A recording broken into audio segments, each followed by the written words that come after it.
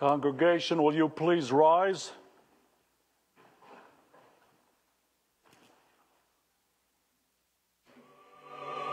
Just a closer walk with thee. I am weak, but thou art strong. Jesus, keep me from all wrong. I'll be satisfied as long as I walk. Let me walk close to thee. Just a closer walk with thee. Grant it, Jesus, is my plea. Daily walking close to thee. Let it be, dear Lord, let it be. Just a closer walk with thee. Grant it, Jesus, is my plea. Daily walking close to thee.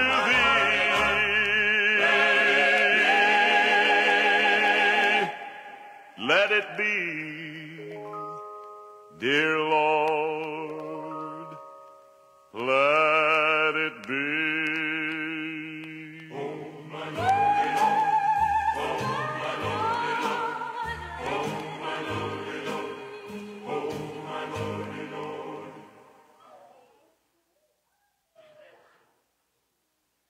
You can sit down.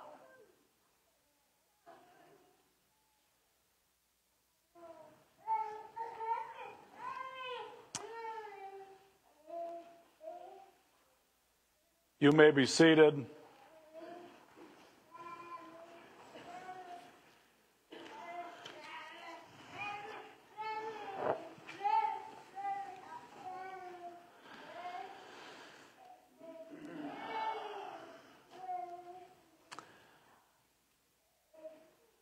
A lot of us have known Ross for a long time. You maybe went to school with him. Maybe he shoed some of your horses. Maybe you knew him from when he was a dairy farmer. Maybe you're the recipient of some of his handiwork, his woodworking. But we've all known Ross. Some of us for a long time, back to the high school days. Some of you probably knew him from selling horse trailers or some of the other things that he was involved in. We've known this good man, long or short, however long it's been. We also knew that, especially lately, physical challenges have been hard on him and challenged his body. Even in our church here, we've had Ross on our prayer list because we knew of the physical challenges. And so you and we have prayed for him for some time. But we've gathered today because Ross has passed, and we want to remember him, and we want to pay tribute to him and give God thanks for him and for his life. So thank you for coming. We're going to sing some hymns together. When we get ready for that, we'll instruct you to grab a song book in the chair in front of you underneath. We're going to hear from some of his family. We're going to read and ponder some scripture, and we're going to do it all to pay tribute to Ross. So before we go any further, let's pray.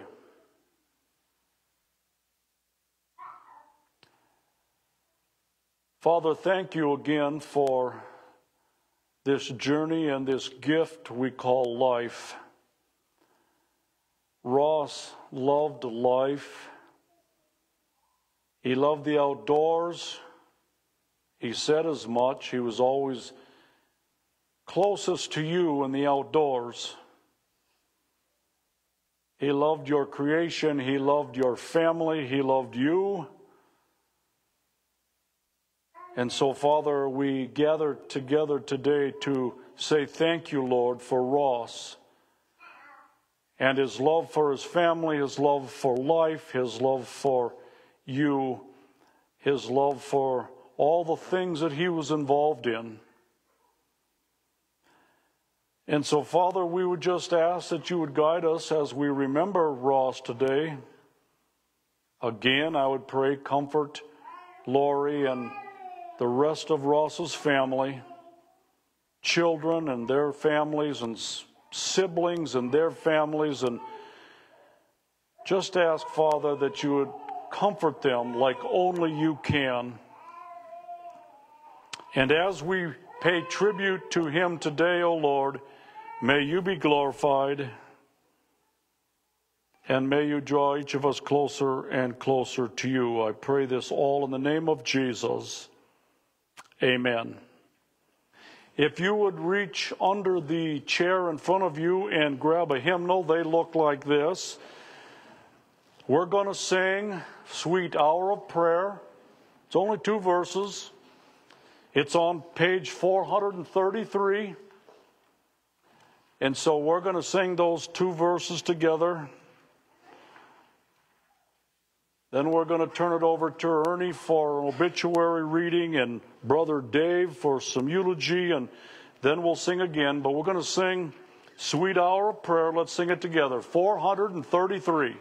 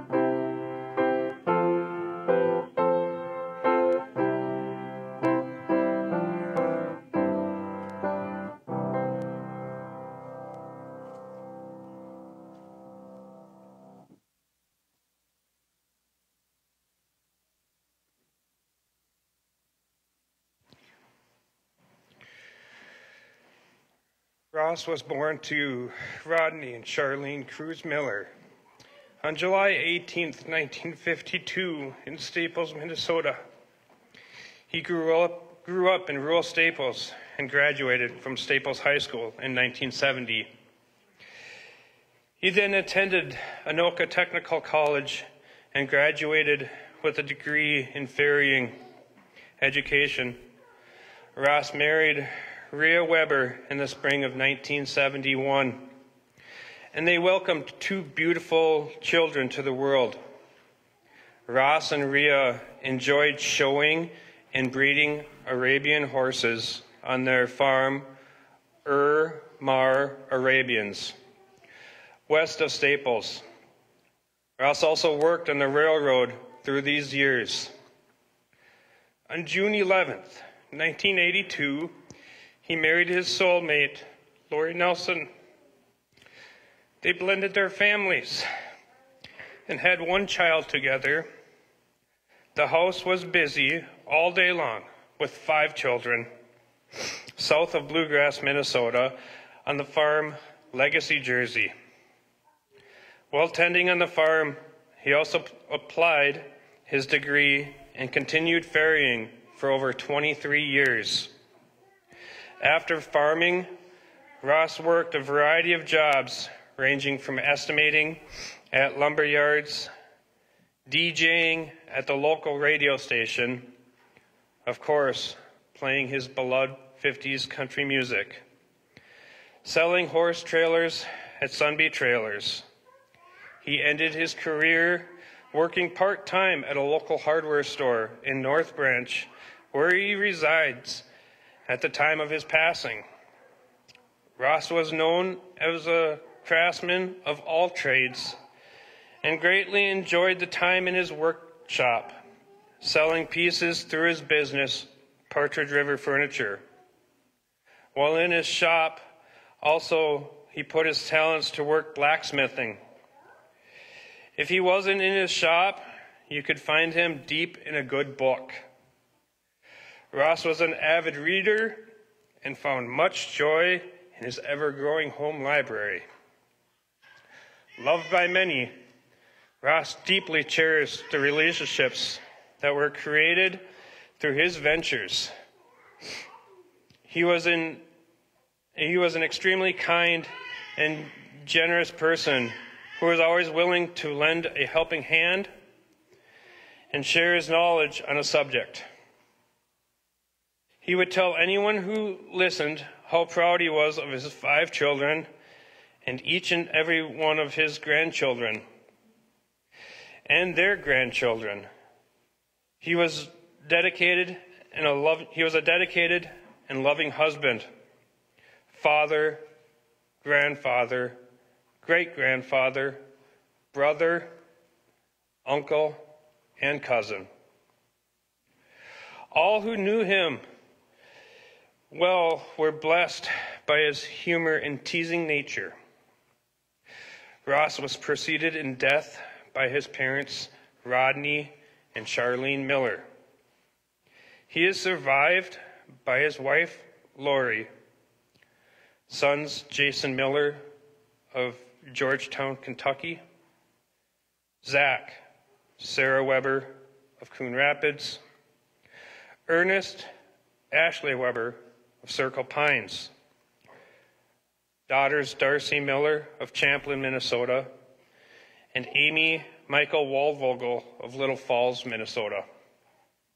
Grandchildren, Elizabeth Jackie Cluxton, Benjamin Miller, Ava Weber, Garrett Waldvogel, Adriana Hernandez, Tyler Weber, Bailey Waldvogel, Betsy Weber, Aaron Hernandez, Jocelyn Waldvogel, Gabriela Hernandez, and 2, soon to be 3, great-grandchildren, Louis Cluxton and Lincoln Cluxton.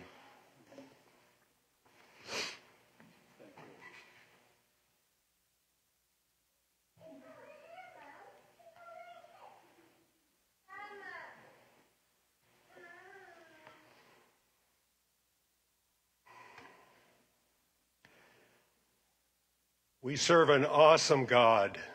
Amen. Amen. I'm Ross's older brother, David. There are 6 of us. Next in line is Gary, somewhere here. Then Beth, who lives in Arizona and isn't here. Ross followed, And last, but certainly not least, are the twins, Scott, who's in the audience, Janelle in Florida. Neither of the girls were able to make it, weather, physical problems, but they're here in spirit. As we start talking about Ross, I'd like to thank Lori, the love of his life, for coming into his and our lives. Lori, your quiet determination, your work ethic, your tact, your faithfulness, your selflessness, your smarts, and certainly not least, your love. Those features change the life of everyone who knows you. Thank you for taking such good care of our brother these many years. We love you and appreciate you more than words can express. Ross Jacob Miller was born July 18th, 1952, which means he was conceived on a cold winter night in November of 1951. Now we know at the instant of conception, when the swimmer meets the egg, there's an explosion.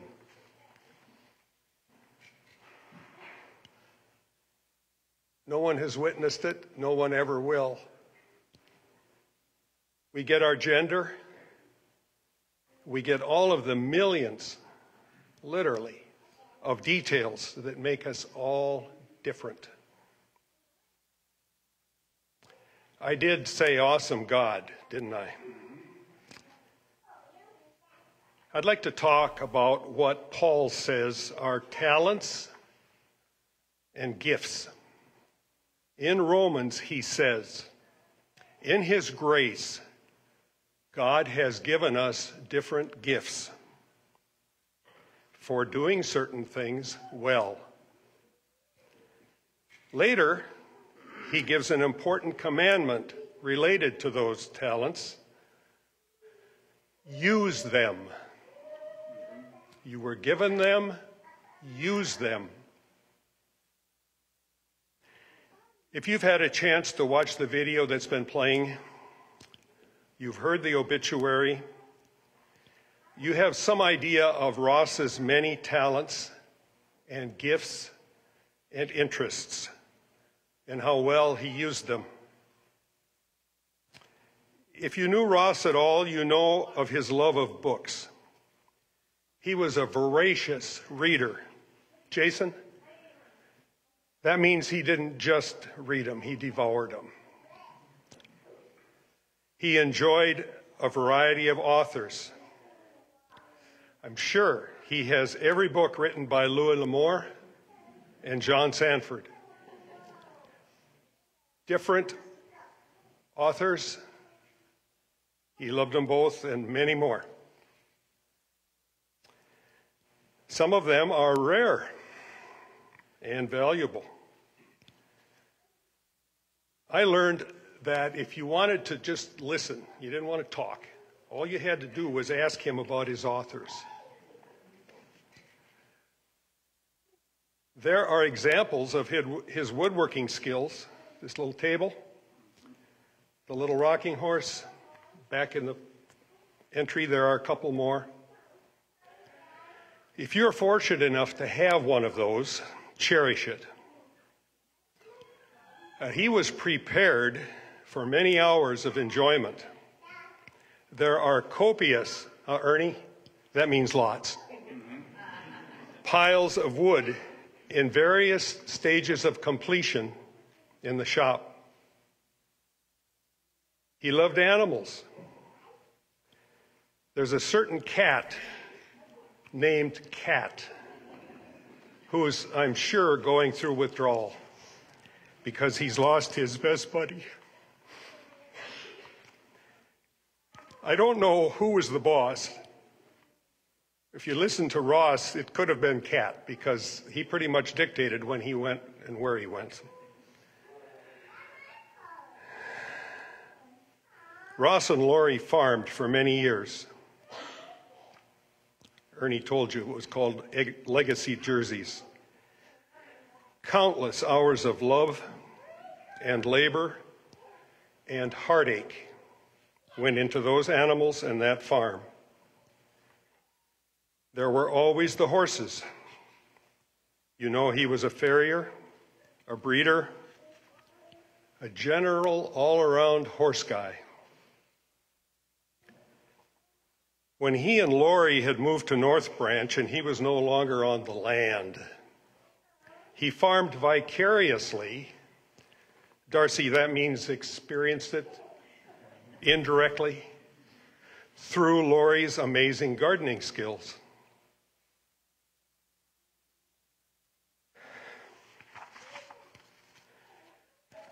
Most of all, though, he loved his family. Lori, the love of his life. Jason, Darcy, Zach, Ernie, Amy, his grandchildren, his great-grandchildren. And we all know that there was plenty left over for the rest of us. That love was shown in countless ways, not the least of which was displayed in the interminable, now Zach, that means countless, miles he and Lori racked up, visiting barns in Iowa, roads in Wisconsin, trips to Kentucky, the special trip he and Zach took to retrieve a special car. And who hasn't heard about Ross and Lori's eminent, Amy, that means famous, trips to the ice cream store? You, his family, have returned that love in the way you've loved and cared for him through thick and thin. And we thank you for him. When Darcy shared her dad's obituary on Facebook, she included a quote.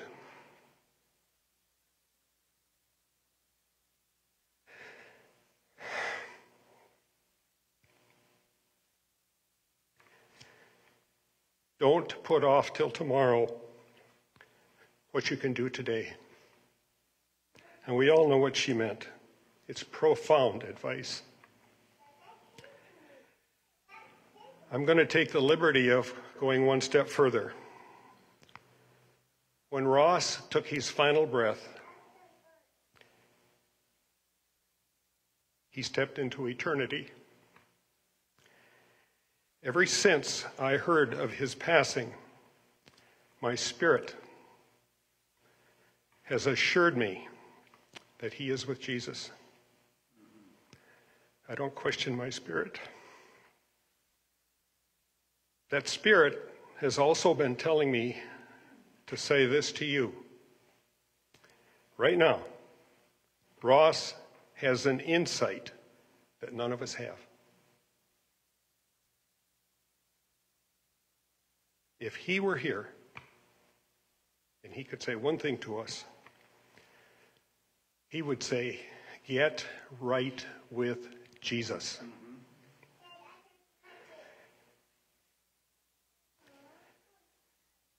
Don't put off until tomorrow what you can do today. Brothers and sisters, friends and loved ones, we are 4 short days from celebrating Good Friday, the day Jesus spilled his blood on the cross to wash away our sins. He is the only way through that narrow gate. It's your choice, heaven or hell, for eternity. He's waiting for you. Awesome God, majestic, all-wise Father, eternal Creator, Jesus, precious Savior, innocent Lamb, Son of God, Holy Spirit, Sanctifier, Arbiter, Counselor, Comforter, Friend. Dear Lord God Almighty, we pray that our Ross is resting in your arms. We also pray that his reunions with those loved ones that have gone before are joyous beyond description. Holy Spirit, I pray for your presence with Lori. Be with her as she goes forward without her best friend, her love. Dear Spirit, I happen to know that she has a list of things she wanted to share with Ross. If she found a quiet spot once things settled down a little and read that list to you, would you please see that Ross hears it? Please be with the family as they go forward. Comfort them, reassure them, love them. Finally, dear Jesus, precious Savior, I'm afraid there are some hard hearts listening to me right now. If it's your will, Lord, please soften those hearts. Lead them to you and to our Father for eternity. I pray these words in your holy name, Jesus.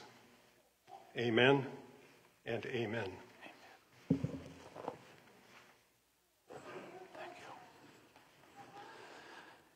If you would take your songbooks again, friends, we're going to sing on page 425, In the Garden, 425.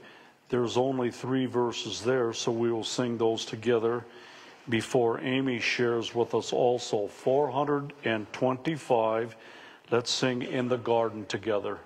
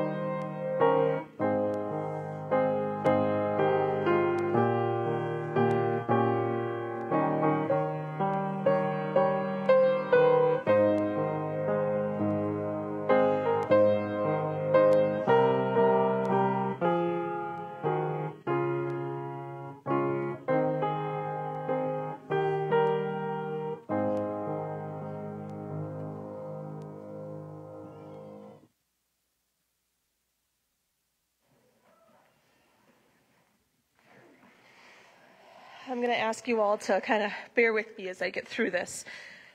Today is a day that I have no words, yet I have 1,000 words. Memories that used to be a passing thought now hold the weight of 100 anvils. Our father was 1 in a million. He was able to teach us kids more than he ever knew he taught us, and more than we knew he was teaching us. Our blended family worked in a way that is indescribable. The love him and my mom had for each other, it could be seen from the highest of mountaintops. They were truly each other's soulmates. They complemented every part of each other, and the talent between the two of them, it was almost sickening. I have adored the small ways they show each other love my entire life. Everything from the teamwork they possessed in everyday life to the grocery lists my dad would make her. Now you can try to guess what these were. The grocery list would consist of cackleberries, hot whip, Eastern pants, fall, spring, winter, summer salt, greased fingers, and moo juice. His silly notes that he left for her around the house, and the small little animal figurines that would just randomly show up. Growing up on a dairy farm was not easy. The work was hard, and we all know the money was little, but we made it work as a family. And looking back, there are way more good memories than anything that came from our time on the farm. Dad did really everything he could to make life fun, to show us the true joy found on the land and in the animals. All of us kids knew we were not to touch the bulk tank early in the morning until Daddy was able to skim that morning heavy cream off the top so he could use it for his cornflakes or those giant shredded wheat bales that he would eat. We also knew that springtime planting and fall-time harvesting meant not seeing much of him, but those were the times that brought us the car trips up to Schrader's land, to the back 80 to bring him his lunch, and seeing him come home with a wildflower bouquet for our mom. It also meant a hot summer evening swim at 9 Mile River. These are the memories that he may never have meant for us to learn from, but they may be a couple that had the biggest impact on us. The little things were what built us. Whether it was him leaning against the doorframe of the barn and watching my brothers throw fists while he just kept a smirk knowing they needed that moment to work through whatever it is they needed to work through. Or if it was standing at the edge of a field shaking his head, watching one of us spread manure with the wind and watching their back become covered with the undesired waste. The silent actions like the energy that went into 3 times a day milking, crop farming, and fixing machinery and fences, yet still making it to the parent-teacher conferences, the evening football games, cross-country races, and weekend wrestling tournaments. I know all of us kids carry with us memories that are specific to each of us, like trips to Warren and Carolyn's to gather some hay bales, and not answering him when he asked if you're okay up in the haymow after he heard a loud sound. And when you didn't answer him, he came to check on you. Of course, you were fine. And he simply asked if you knew the story of the boy who cried wolf.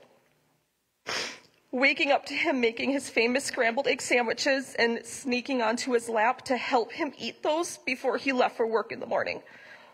A side note on my father and his cooking skills is that he was amazing at 2 dishes. Scrambled egg sandwiches and goulash, and I can tell you that my mom ate a lot of scrambled egg sandwiches when she had her broken ankle. He had a way of making us feel welcome and comforted, like those morning egg sandwiches that he may have made for himself, but they were eaten by the little one on his lap. Or never saying no to the "Daddy, can I have a drink?" every time his Mountain Dew can was opened. This was carried on to his grandchildren. They always knew Grandpa had an open lap or an open arm to cuddle into and rest.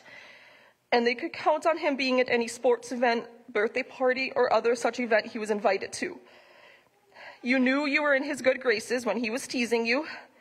For instance, going to pour yourself a bowl of Frosted Flakes and finding a note written specifically to you that you were not to touch his Frosted Flakes and the box would be duct taped shut. Or dealing with the constant comments of your ripped up jeans and your short shorts. And don't worry, honey, that wasn't just for his granddaughter. He let his daughter know all about that as well. And there will never be a puzzle that has all the pieces. There will always be that missing darn piece. As stated in his obituary earlier, he jumped at the chance to brag about all of his kids, his grandkids, his great-grandchildren, and all the people that we brought into his life. A dear friend told me in the last couple of days that every time she ran into him, that what she thought would be a 5-minute conversation turned into something much longer. And by the time they parted ways, she knew everything that had happened in my life since the last time she had seen him. Aside from the pride he had in his family, he was an extremely talented man. He filled all our homes with beautiful pieces that he lovingly put together in his woodshop. And the way he could envision something in his head and turn it into something breathtaking was truly amazing. I know we will all cherish these items, and our children will as well. He couldn't wait to teach our kids a little of what he knew. His shop will be a place of peace for all of us for quite a while, and the smell of the sawdust will forever linger in our dreams. I could go on all day with the memories we have of him and the joy he brought to all of us. Car rides cross country, state fair trips, broken snow cone machines, driving lessons, and so many more. The humble in him would never allow him to know how much he meant to so many different people in his life. I ask you all to keep him alive with your memories. Never forget what he brought to your life and how he impacted you one way or another. I know he's watching over all of us. I love you, Daddy, and I'll forever be your root bear.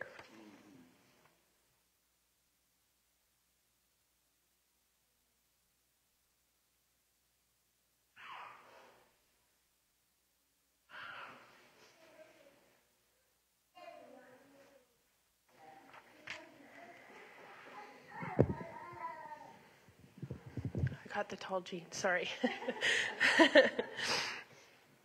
I'm going to read the poem, The Old Woodworker. And again, apologies because they asked a pregnant lady to do it. Across a bench covered with shavings and tools, through passionate eyes his gaze is cast. With thoughts of children and their toys of wood, his mind meanders through many times past. When things that stopped working weren't cast to one side, or through failing just given a shove, but repaired and recycled and even redesigned, and with a new lease of life were reloved. Now, though they're all gone, the boys with their toys and little girls playing with dolls, so intense, there are others here now to fill in the void and delight in the wonders that Grandpa invents. For he'll take up some pine or whatever's at hand and look along the grain to see if it's straight. From there will emerge something truly unique, but to gaze on its beauty we'll patiently wait. As the morning sun shines through glistening dew and reflects on his face while he dreams far away, he warms to the thought of new projects to make, and so he begins another new day.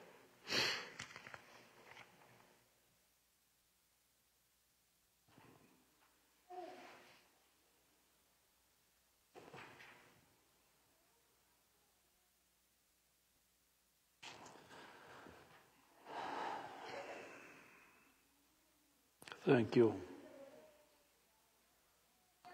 Thank you to all of you that have painted the picture for us.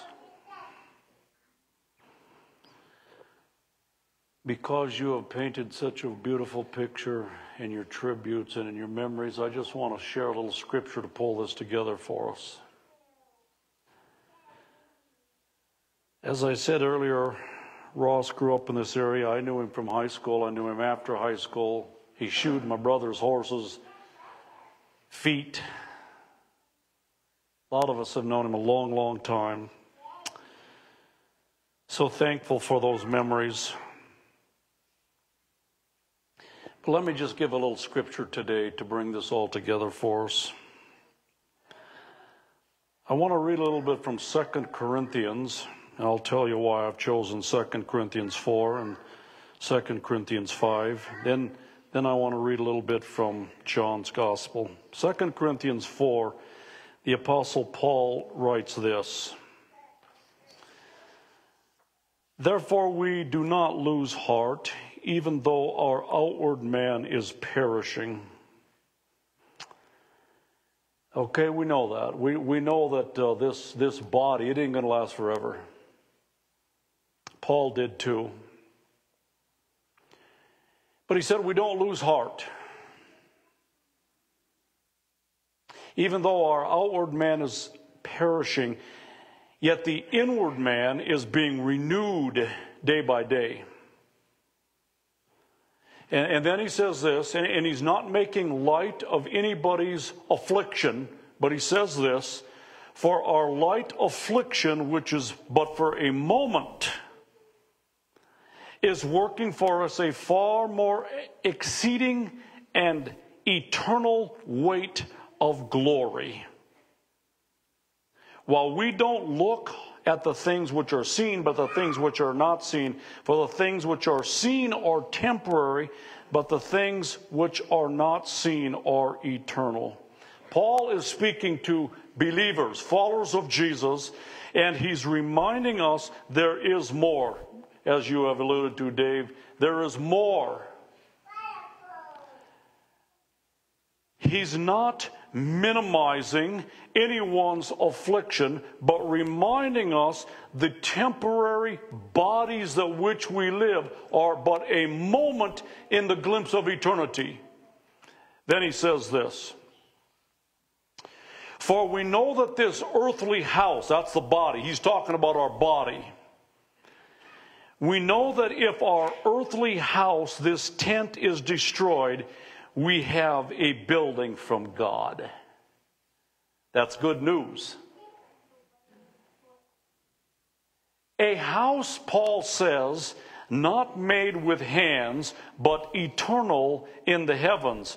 "For in this body we groan, we have pain, and we earnestly desire to be clothed with our habitation, which is in heaven." And Paul says this: "So we are always confident, knowing that while we are still at home in the body, we are absent from the Lord.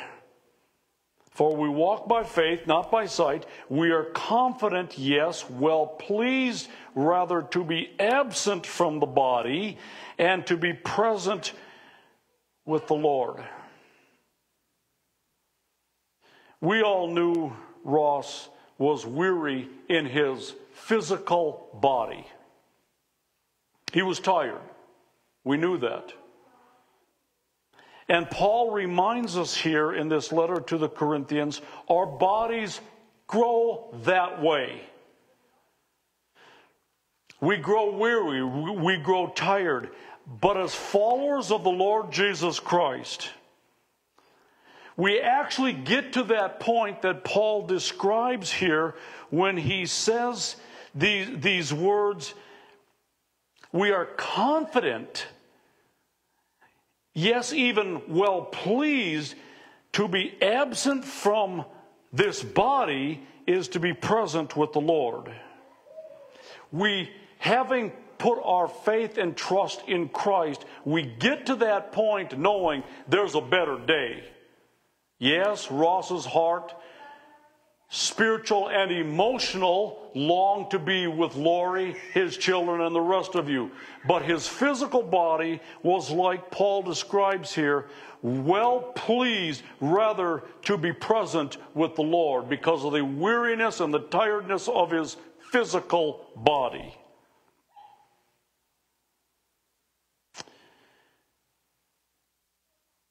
There's hope in these words of Paul when we know Jesus. To be absent from this body is to be present with the Lord when we know Jesus. And so let me say this from the Apostle John, the Gospel of John also. I think you're very well aware of these verses, but let me remind you of the hope of the promises that are ours in and through Jesus. Jesus said this to his disciples on the very night of his betrayal. The night before he would be crucified. The night of when he would be betrayed by one of his own and denied by another one of his own.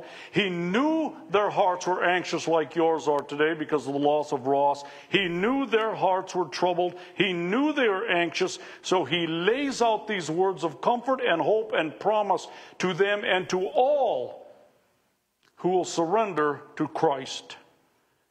He said this: do not let your hearts be troubled. You believe in God, believe also in me.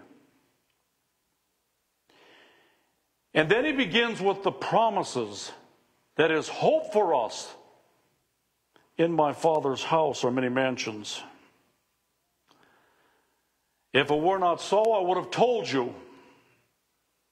And he reminds them and he reminds us, I go there to prepare a place for you. And if I go there and prepare a place for you, I will come again. I will receive you to myself, that where I am, you may be also. And where I go, Jesus said, you know, and the way you know. Thomas said to him, Lord, we don't know where you're going. So how can we know the way? And this is where Jesus reminds us.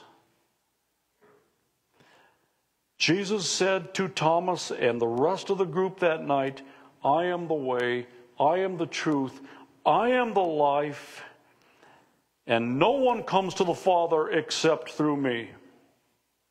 And so he reminds us, as Dave has on this 3 or 4 days, 4 days before Good Friday, 6 days before we celebrate Easter, Jesus reminds us, as he reminded them that night, that he is the way to the Father. It is only through surrendered faith in Christ that we will be with the Father. Ross loved the Lord. He knew Jesus as Lord. And when we know Christ as Lord, Jesus said, there's a home prepared for you. It's just waiting for your arrival. That is the hope that we have. Yes, our hearts grieve for Ross. Yes, there is this vacancy in Lori and their children and his siblings. There's this burden of the loss of Ross. But there is hope in Jesus. And the other side of that coin is, if we don't know Christ as Lord, then we don't have the hope that he's talking about. We will close our eyes in death someday too. And our hope lies in Christ. This is the hope that we have in Jesus. This is the peace that we have in Jesus. This is the assurance that we have in Christ. It's all wrapped up in Jesus.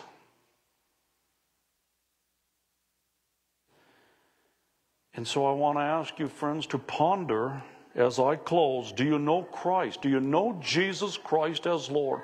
He's the only way to the Father, he said. He's the only way to heaven, he said. Do you know Christ as Lord? Have you trusted him by faith? Before we sing this last song that's on page 4, I want to say 2 things. On behalf of Lori and the rest of the family, a hearty thank you to the University of Minnesota, who in their professionalism provided another physical heart to Ross. It was a gift. And the family wants to say and express once again to the University of Minnesota for their compassion and their expertise and their advocacy, thank you for that gift.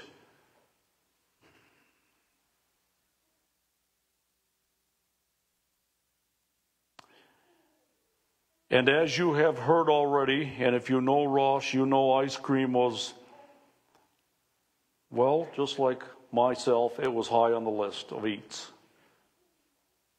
Ross liked ice cream.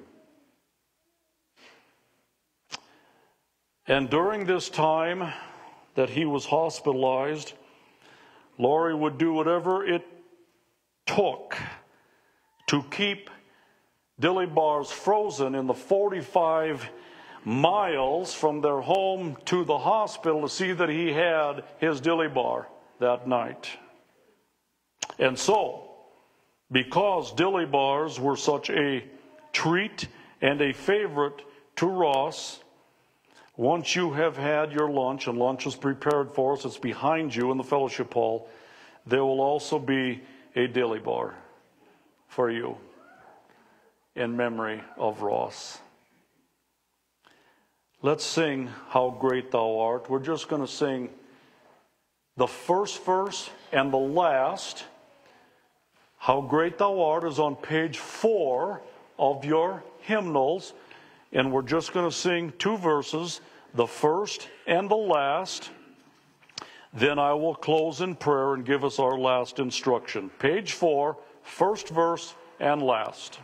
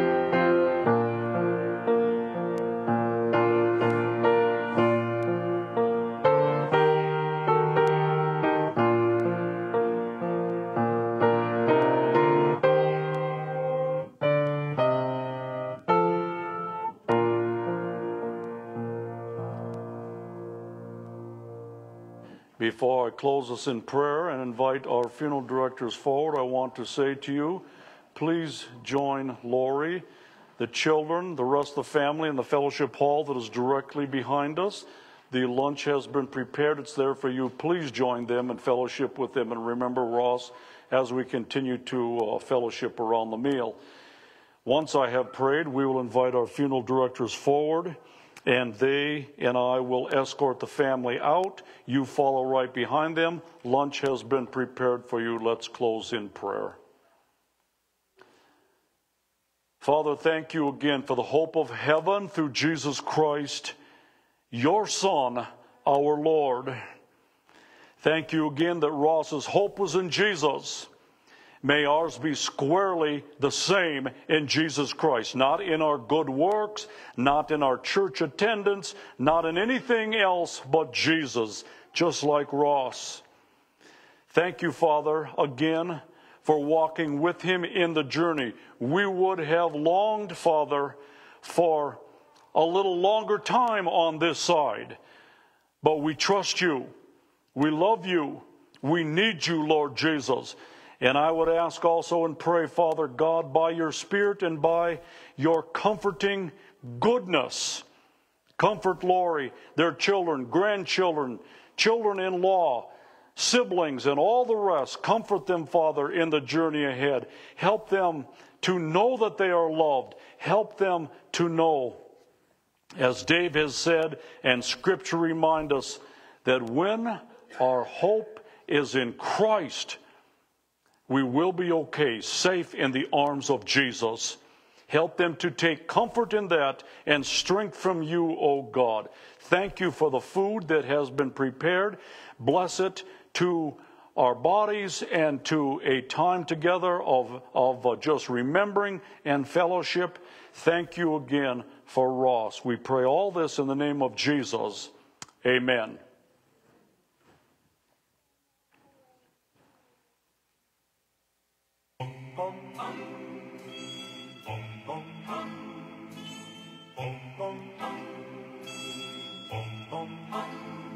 I am tired and so weary, but I must go along till the Lord comes and calls me away.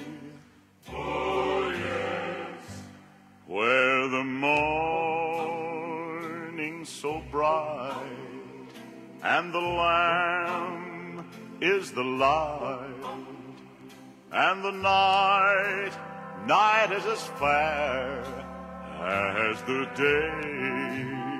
Oh, yes, there will be peace in the valley for me someday.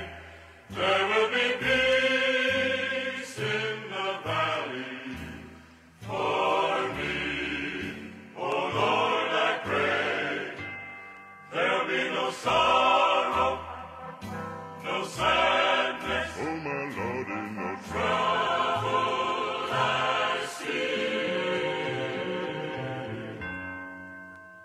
There'll be peace in the valley for me.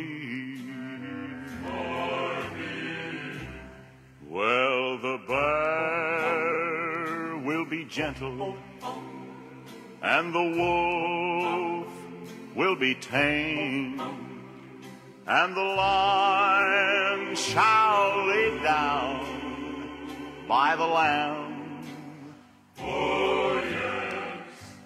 And the beast of the wild shall be led by a child, and I'll be changed from this creature, Lord, that I am.